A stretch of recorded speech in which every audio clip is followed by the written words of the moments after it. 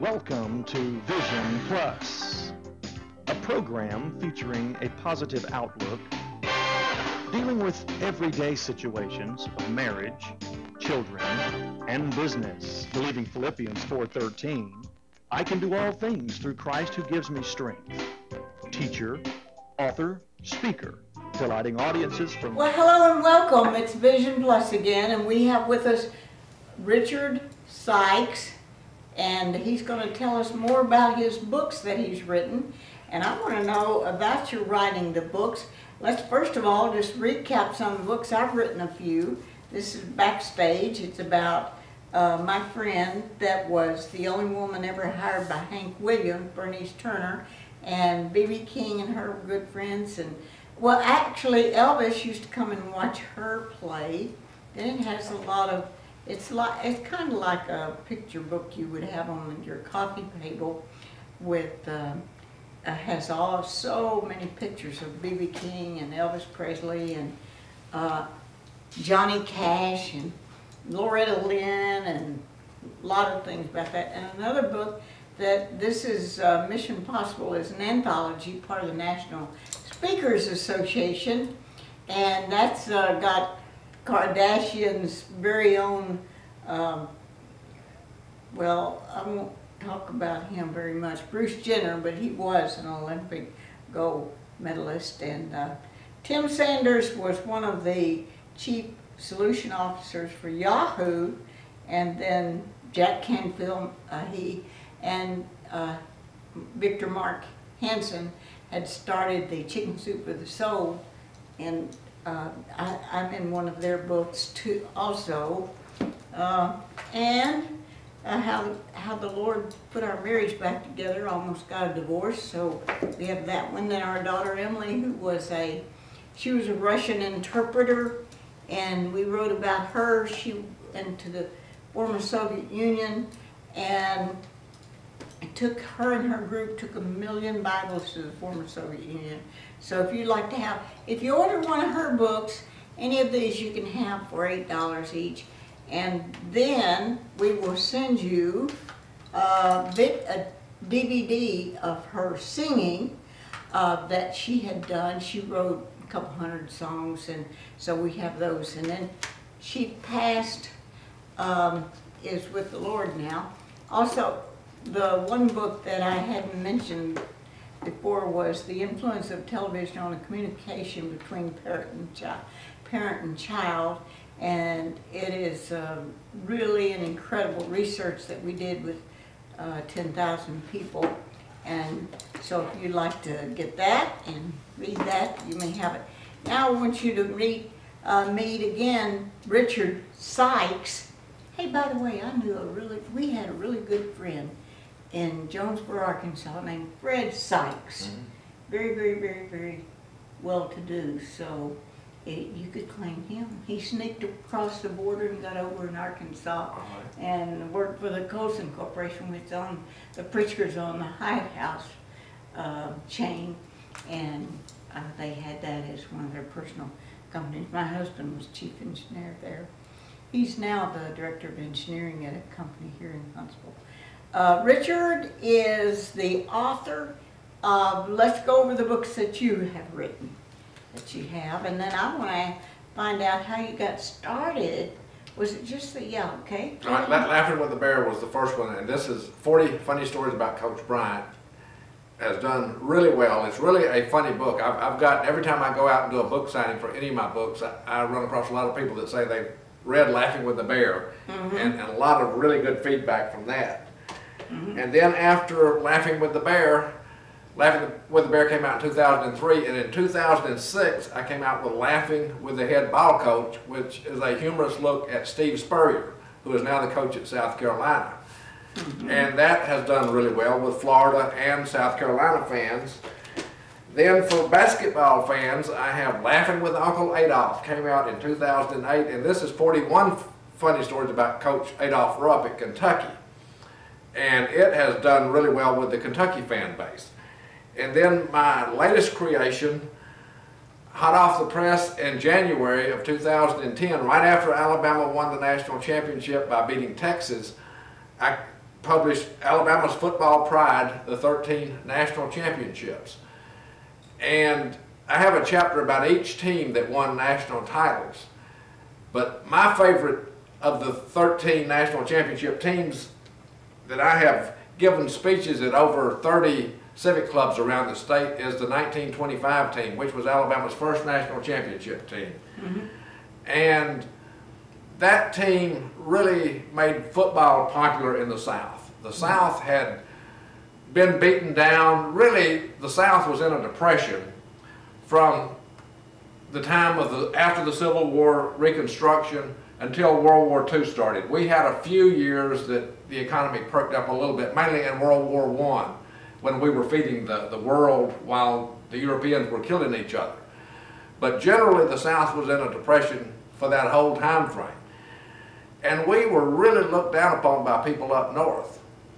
And in 1925, Washington had a really good football team, the Washington Huskies.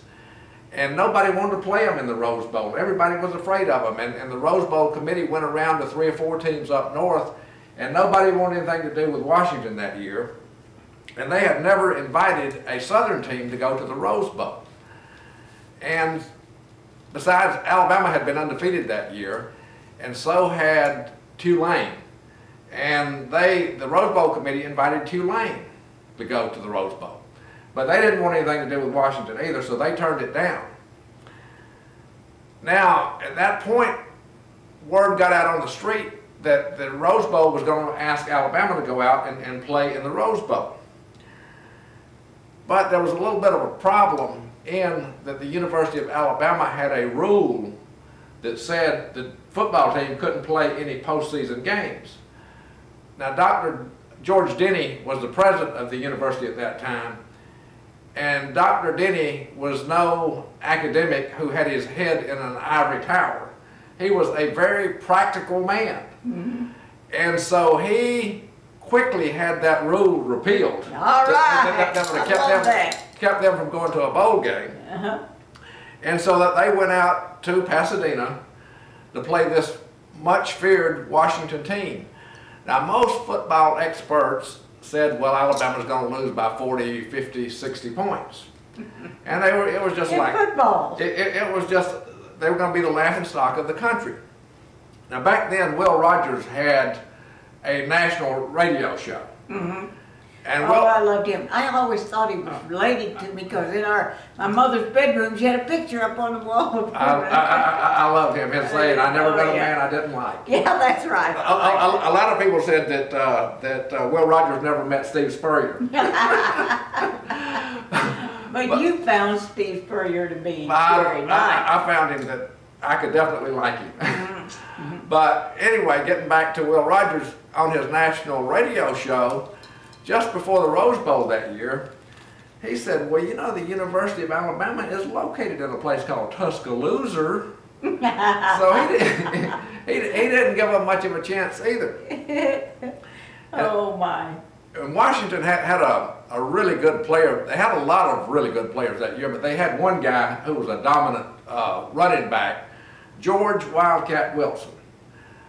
Wilson was about 6'2" and weighed about 220 pounds, which was really big for that time. And not only was he big, but he was really fast, a shifty runner. And they didn't have a Heisman Trophy back in 1925, but if they had, Wildcat Wilson would have been the odds-on favorite to have won the Heisman Trophy that year. Now, when the game started, Alabama was playing like they were just glad to be there, that it was a big honor for them, and they weren't really playing with much emotion. And in the first quarter, Washington scored 1 touchdown, went up 6-0. Second quarter, Washington scored another touchdown. Now, who was the coach at that? Oh, was Bear Bryant the No, coach? that was that couldn't have been. Wallace Wade. Oh, okay. Wallace Wade put Alabama football on the map. Mm-hmm. So, couple of touchdowns behind, 12-0 in the middle of the second quarter. Now, at that time, right in the middle of the second quarter, there was an inconsequential play that really changed the history of the South forever. One of Alabama's star players was a guy who later became a cowboy movie star, Johnny Mack Brown. Oh my goodness. And he was an All-American running back. And Johnny Mac Brown ran for a couple of yards, and he was tackled by Wildcat Wilson. Now that doesn't seem like much of a play that's going to change history.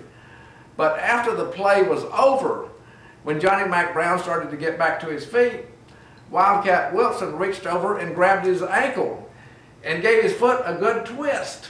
Uh-oh. And so Sounds horrible. Alabama had been playing without much emotion to that point. And that just enraged him. Oh yeah. And plus Alabama's quarterback was a guy named Pooley Hubert. And Pooley was like a coach on the field. He was a good bit older than the rest of the team. He was 25 years old at that time. Most of the players were 21, 22 years old. And that Wildcat Wilson twist of Johnny Mac Brown's ankle enraged old Pooley. And he called timeout and told the rest of the Alabama players that nobody had been playing much defense all day. He'd been playing all the defense. And if they wound up losing to Washington after Wildcat Wilson had that cheap shot against Johnny Mac Brown, he was going to take care of the team himself after the end of the game. And they knew Pooley wasn't pulling any punches. So that got Alabama fired up. They didn't score any in the rest of the second quarter, but they did play a lot better. But they went into the dressing room at halftime down 12-0. Now Wallace Wade was a man of few words, and he didn't have much to say at halftime. Basically all he said was that I always thought boys from the South would fight. And then he left the dressing room after he said that, and he turned the rest of the halftime over to Pooley, who made more threats against his teammates if they didn't help him beat Washington. And so in the third quarter, Alabama got the ball on about the 45-yard line of Washington, and Pooley just started like a madman, just running straight up the middle. And it only took him about 4 runs to get into the end zone. And that cut the lead from 12-0 to 12-7 after Alabama converted their point after touchdown. And so then people in the stands were thinking, well, you know, these Alabama boys, they've come a long way, and they're not going to be so disappointed on the trip back home. They at least scored a touchdown, and they won't be completely embarrassed by this. And so then Alabama kicked off to Washington. Alabama's defense was still fired up, and so Washington could do absolutely nothing with the ball. And they kicked back to Alabama. Alabama ran a couple of plays, and then they threw a 65-yard bomb to Johnny Mac Brown. Uh-oh. And nobody could catch him. He's in the end zone. Alabama kicks the point after touchdown, and it's 14-12 Alabama. And now people up in the stands, they're thinking that, you know, I don't believe what I'm seeing. Not only are they not going to be embarrassed, but they might have some chance of winning this ball game. Now, after that, Alabama kicked off again to Washington. Washington fumbled on the first play, and Alabama had the ball on Washington's 30-yard line. First play was a pass to Johnny Mac Brown on about the 2-yard line, and he dragged the tackler into the end zone. And now it's 20-12 Alabama. In the space of about 6 minutes, the game had completely changed from Alabama being hopelessly out of it to looking like they were going to win the game. Now, after Wildcat Wilson had tackled Johnny Mac Brown and did the cheap shot in the second quarter, Alabama's defense was so enraged they tackled Wilson so hard on the first play after that they knocked him out of the game, and they knocked him silly. And so he was out of the game for the rest of the second quarter and all of the third quarter. Alabama built up their lead 20-12. Now, at the end of the third quarter, Wildcat Wilson regained his senses to some degree, and he came back in the game, and he led Washington to one final touchdown where they cut the final margin of defeat to 20-19. But Alabama won by 1 point. Whoop. But there was pandemonium throughout the South, not just, and that, of course, they had parades as soon as they were getting the word back through the telegraph. And this was even before the games were on radio. And they were getting the news back through telegraph, and they would have parades in Montgomery, Birmingham, Mobile, and even the small towns would have a little parade around the courthouse square. Tuscaloosa was no longer a loser. And Tuscaloosa was not a loser anymore. And not only did the state of Alabama get fired up over the win, but the whole South did. There were a lot of people in the South who had never heard the word Yankees used as a single word. It had always had a word that preceded it. Yeah, we know what that is. And on TV, we won't go into that. But most people might start with a D. but most people up north thought of most Southerners as a bunch of illiterate hillbillies, sharecroppers and whatever, and not very bright.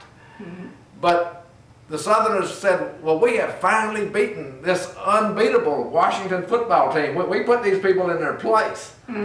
And all over the South, not just in Alabama, it was a tremendous outpouring of emotion for the Alabama football team. And the newspapers in Richmond, Atlanta, Memphis, they had headlines not on the front page of the sports section, but on the front page of the newspapers, big banner headlines. The South has risen again. Biggest victory since Appomattox. And we know now that football dominates the South, and the South dominates football. That they've had the BCS championship 13 years, and SEC teams alone have won 6 of the championships, including the last 3 or the last 2 have been here in the state of Alabama itself. So that all started though on that Rose Bowl, in that Rose Bowl, January the 1st, 1926 in Pasadena, California. And you and I were kind of young at the time. I was real young. Gleam in our mother's eyes. Well, I know my brother now, you have to forgive me, but there's a few of us in the state. My brother got a full scholarship, played for the Razorbacks, and Lou Holtz was there. And he has a few stories too about how they did pretty well for it. I remember one day now, this was a day that Razorbacks played Auburn, a few years ago, and the Razorbacks won. And the preacher wouldn't come up to the front of the stage. And he was that Auburn guy, and he kept saying, they kept singing and singing, and finally somebody just said out loud, the song leader did, are you going to come up and preach? He said, I'm back here recruiting some players for Auburn.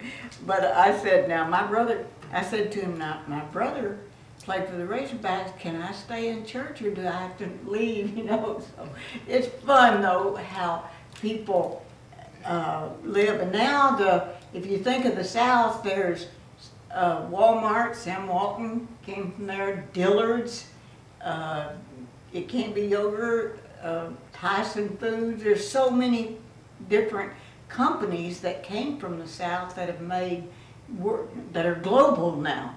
So that's a good thing. Well, I wanted to ask you about your writing your books. When do you write? Do you have a certain time you write, like in the morning, or? Just when I'm not doing chores around the house, mainly. But no, I spent a lot of time at the library, at the Huntsville Library, when I was doing the research on the Alabama's Football Pride book. And then I would come home at night after being down there all day and start writing up the stories. Of course, I think most writers, if I write a story up and I go back and proofread it the next day, I change half the words in it, and I could go back the next day and look at it and I change half the words That's again, right. and you never are satisfied. No. But mainly I go down and spend the daylight hours at the library, and then I come back and write at night while it's still fresh in my mind. When you're doing the library work, do you do anything on your computer at that time, or are you doing taking notes? Now a lot of times it's amazing how much stuff there is out on the internet. Yes. And there were several Spurrier stories that I never had heard of until I started looking on the internet. And those were the ones that there were snippets of information about them on the internet. But Spurrier, when I wrote to him, he filled in the details and really fleshed them out a lot. But yeah, it's amazing how much stuff you can find if you'll just take, and you got another key words too to put into Google. to really get the information you're looking for. Well, now, you had Mike Toll in Nashville to more or less encourage you and do some of the things. He would kind of flesh it up too, I guess, a little bit, or do it. Yeah, he's my editor, and he would, as Mike says though, I'm paying him, and I'm the ultimate boss. But yeah, Mike had some good suggestions. Now, what about you never got an agent over all of this? No, I am my own agent. All right, that's a good thing. That way you keep 100% of your money instead of giving 15% out to the agent, and then they sell it through Amazon. You end up with a nickel. Yeah, the thing about self-publishing is that, you know, as Bonnie said, you get all the money. But and now they don't call it self-publishing; it's independent. Independent, yes. Yeah. But if the books don't sell, which I haven't had that problem yet, but you never know about tomorrow. But if they don't sell, then you wind up with a bunch of books in your garage, which is not a good thing. No. And so what? So you go to the library and you take your notes and you look up and do the research. Come home and put them in the computer now? Yes, and I put them all on Microsoft Word, and then I just send the Microsoft Word up to Mike Toll, and as I say, he makes a book out of it. That's great. But he's really done a good job, and I have a lady in Nashville too who does my covers. And when you're an independent operator, you need a good eye-catching cover to get people's attention. And I have been very lucky with Judy. Blessed. That has really Does she work with Mike? They know each other, and I think Mike had used her a lot when he was in the publishing business too, because Mike has gotten out of the publishing business too, and now he's piddling up with the Nashville, with the Tennessean newspaper. Oh, okay. But he just does my publishing work as a sideline venture. But he really puts out a great product, and I think that's really helped me. So who actually prints them? I used to use Maple Vale Publishing, and the name of the printer escapes me right now, Bonnie. But if anybody's interested, if they'll send me an email, I'd be glad to dig it out. But Maple Vale. Were they out of Nashville? No, they're way up north. They're up in upstate New York. Oh, okay. They're one of those Yankees. Huh? And I got one. The one I use now is out of North Carolina, so they're a lot more convenient for me. Sure. And then, what are you working on next? Do you have another idea that you want to work on? Yeah, I am about halfway into researching a book, another humor book about a football coach, Frank Howard, who was one of Coach Bryant's teammates at Alabama. And he was the coach at Clemson for almost 30 years. And I think he was for 30 years. But another really colorful character. He called himself the Bashful Baron of Barlow Bend. He was from Alabama. Bashful Baron of Barlow Bend. And he was Barlow Bend. According to Frank, Barlow Bend is 3 axle greasings from Mobile. and he was a really successful and a colorful coach at Clemson for 30 years. And I think the book will do really well. There's one really funny story in the Bryant book about Coach Bryant and Frank Howard. Coach Bryant used to weigh his football players when they came in on campus for the first time when they were freshmen. And that was the weight and the height he put in the programs through 4 years. Now, Coach Bryant knew that players might gain some weight, get bigger and stronger after eating at the training table and working out with weights for 4 years. But Coach Bryant thought if the opposing coach wanted to find out how big his players was, they could put their own effort into that. He wasn't going to hand it to them on a piece of paper. and so one year when Frank Howard had his Clemson team playing Alabama, Howard made a big to-do about you couldn't believe anything that the Bear said. He lied about how big his players were. He underestimated all of that completely. And so after about 2 or 3 newspaper stories came out like that, Coach Bryant decided to get his goat. And so he has some scales rigged up where they would weigh about 50 pounds less than they actually should have. And so he sent for Howard to come over to his office, and he said, I'm sick and tired of all this griping you're doing about my player weights, and I want you to see how we weigh these guys. And here's the scales that we weigh them on. And of course, Frank Howard weighed about 270 pounds then. So it showed 220. So he got up on the scales, and the scale said 220. And Frank looked at those scales and he said, Bear, I owe you an apology. There's nothing wrong with your scales. but Howard... stories, there may be something wrong with their scale. You know what I liked about everyone, of course Lou Holtz I knew better than it was quite a character. Yeah, it was. But every one of them had integrity. Yes. They were believers. They believed in our country. Yes. And they believed in, most of them were believers in the Lord Jesus Christ. And they were not afraid to pray before those games. And I saw that side of their lives, that they were such a good influence on our young people. Yeah, they molded a lot of great characters down through the years. They did. They were.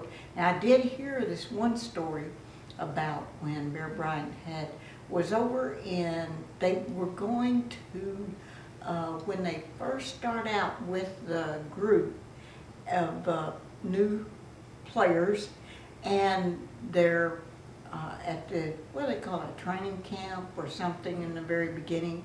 And that one of the guys that was the best player was not obeying the rules, like he'd stay out too late or he wouldn't come in at the time. Probably Namath. Was that Namath? Yeah, and he made him leave. Yeah, and so he didn't get to play. He kicked him off the team. Yeah. Now that's integrity to me. Yeah, he kicked him off just before the bowl game. I know it. That was so unbelievable. And they won anyway, didn't they? Yes, yeah. they did. And boy, don't you know that hurt him, his feelings to think, oh man, they didn't even miss me, and I'm the best player. That was a good thing that I saw that side of their story, and so many people. One of the people that had worked with him was D. Powell, who was a coach. Yeah, I remember that name. Yeah. He played at Texas A&M with him, I believe. Yeah, I think he did. And he had that integrity that I saw in most of the coaches that you mentioned, even though some of them had a little high temper that they had. But that's part of it. I thought you Southerners were fighters, and they were, so that was a good thing. Well, I can hardly wait till your next book comes out, and I'm afraid that I'm going to be broke having to buy these books. But anyway, I have the fans. Now, I also have a lot of Auburn fans, too, and they are terrified when it's time for Auburn and Alabama to play. But so far, they're doing good also with the wins they've had so far. And now I didn't really like Penn State getting romped on that bad because my husband graduated Penn State.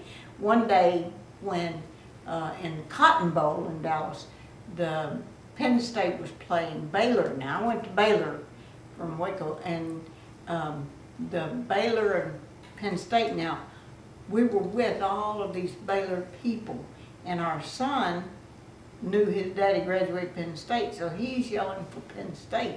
I looked at Emily, our daughter, and I said, "Who's that kid over there?" Penn State kid, mixed up with all the rest of us. So you have to, if you take a little bit of joy, like you've done, finding the laughter, that they had a humorous side to them, and they bring joy to the masses by the games. And it's so incredibly wonderful. And I hate it when they do stupid things, going out and drinking too much.